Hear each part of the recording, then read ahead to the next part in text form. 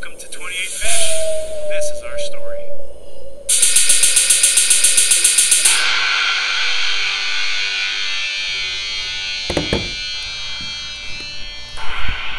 Any syrup in my beard? No, I think I'm good to go. All right, Mike here, 28 Fish, sitting here on Saturday morning in March. Super cold outside, so we're just doing a little bit of video editing, have a little coffee, and enjoying the day.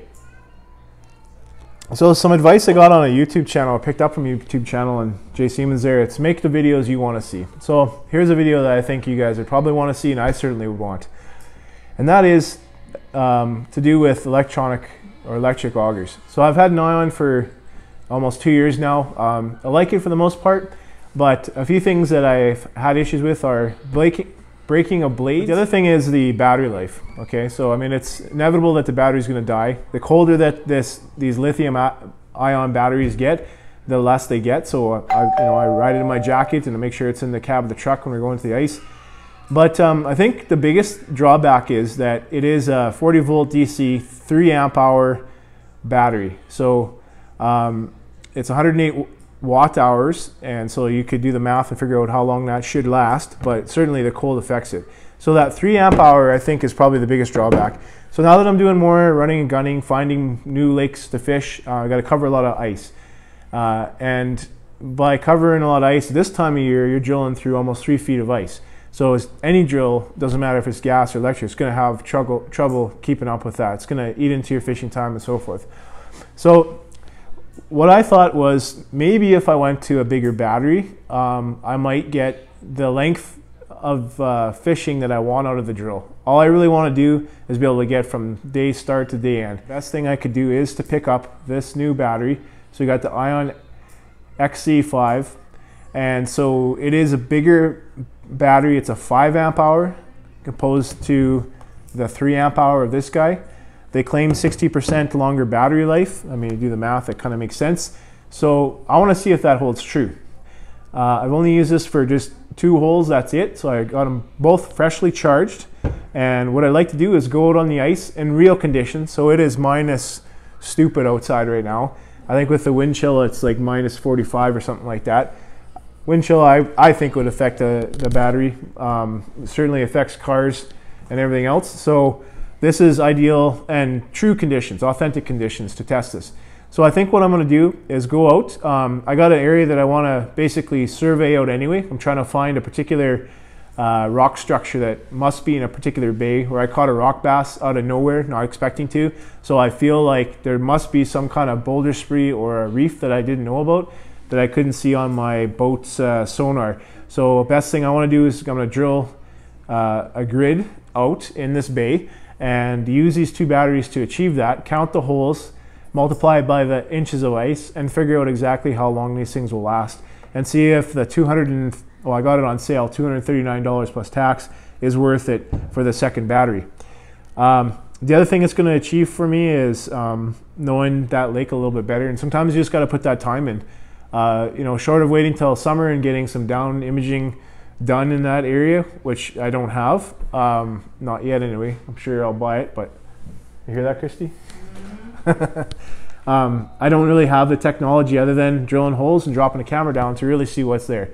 So I hope to show you what this battery is really about and whether or not it's really worth your buying.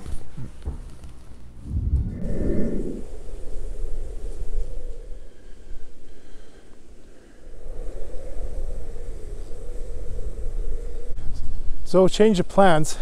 It's minus 23 on the thermometer with about a 40 kilometer wind, so that's minus 37. It's way too freaking cold out here.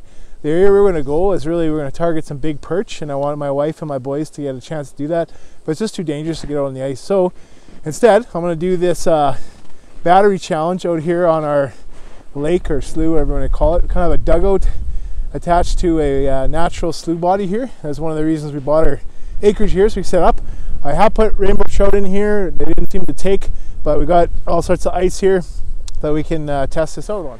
Okay, so I set up the Frabill shack here, my little shack, just heating it up right now because I know the camera gear that we're setting up on the iPhone is going to freeze up right away. So it's not going to be able to do any of the filming if I don't put it in there. So you can see behind me I kind of have a path. I plowed that out over Christmas so we could have a bit of a skating loop. It's since blown in, but that'll be perfect, kind of give us a little bit of lanes. What I'm going to do is drill on this side. We're going to drill the with the X battery, the 5 amp. And on this side, we're going to drill with a green one, and we'll see which one can get it done. Okay, like I said, I'm going to do the battery test here. So we're going to have the classic ion on this side and the X ion on this side. We'll see how far we can get.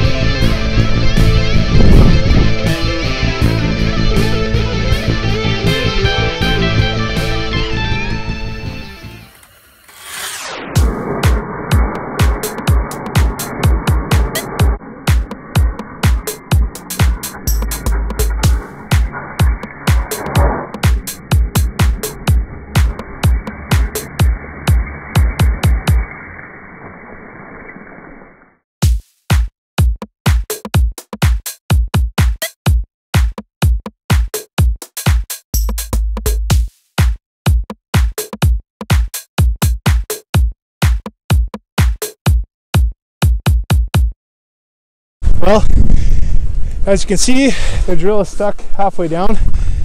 So I drilled a number of holes here. I'll count them up at the end. We're able to kind of get a number of holes drilled, not as many as I actually thought. And boy, oh boy, there are freshwater shrimp in here. That's why I thought I'd put some rainbow trout in.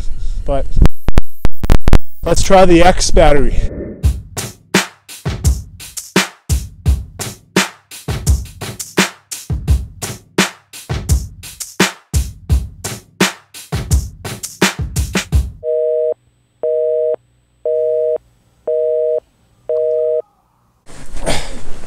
Oh, it is deathly cold out here. Holy smokes.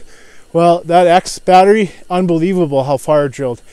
I think it was 28 holes. 28, 29 holes. We'll count them right now. I couldn't believe the RPM off the bat, way faster. I think I was 5 holes past where I drilled with the original ion battery, and it still was at 2 out of 3 bar lights. I'm impressed. My hands are aching from holding that drill, but poor me.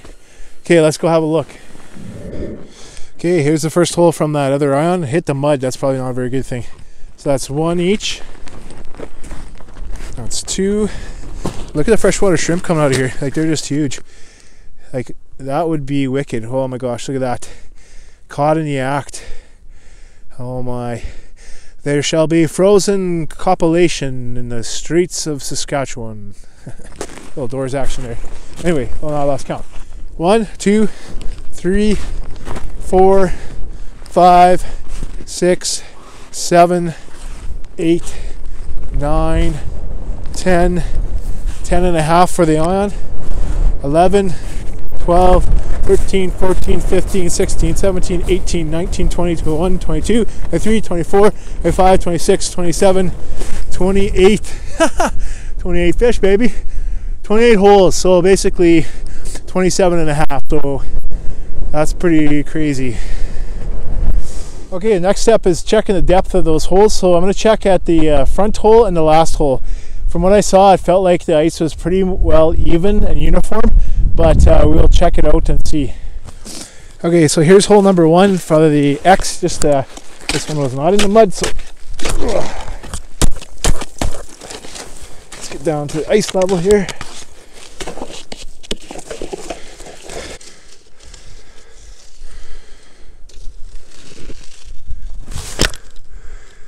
Around 30 inches. Okay, so here's the farthest hole. See how deep we got here. Yeah, 30 inches. So pretty uniform, 30 inches all the way. We'll do the math and see which one, how much actual ice it cracked down. Unbelievable. Look at the ice on my face. Whoa! Well, just in the shack here, warming up, getting the frost out of the old mustache there. So, crunch the numbers there. So at 30 inches, at 28 holes, we got basically 840 inches of ice that the X battery punched through. The other battery, 11 holes at 30 inches, gave us about 330. Remember, both drills also didn't quite get through the last hole each, but I mean, that's another probably 20 inches, so whatever. It didn't get a hole drilled, it's not going to help you fishing. So basically you got 330 versus 840 inches in real time, 30 inches of ice and minus frickin' 40. That's not bad. I was expecting more actually out of both batteries, but that it is what it is. So if you do the math, I guess that's like 254% increase in, you know, ice drill capacity. I am happy with that battery. Between the two of them, that gives me, you know, about 40 holes in this kind of conditions, which for me would probably be the max that I would drill. I mean, if I was really trying to run and gun or, you know, check out a bay, I'm just limited to the equipment that I have, so I can't really complain because that's what I got. I mean, the overall cost, you're running, I don't know, I think this drill cost me, I got it on sale, but I think it's normally like $700 now, plus the $239 that was on sale for the X battery. I just bought that at Fishing Hole in Saskatoon. So, you know, all in, it's quite a bit of money. But again, you're not paying for gas, you're not paying for fuel, you're not dumping fuel all over, you're not having cold start problems or choke problems or mice getting in your carb or whatever, you know, else problems to have with gas. I'm not really here to debate the two, but I just think this is what I got and this is what I can do. So hopefully that it helps you understand whether or not, or make your decision up if you want to buy this extra battery, put that kind of money into the drill and go from there.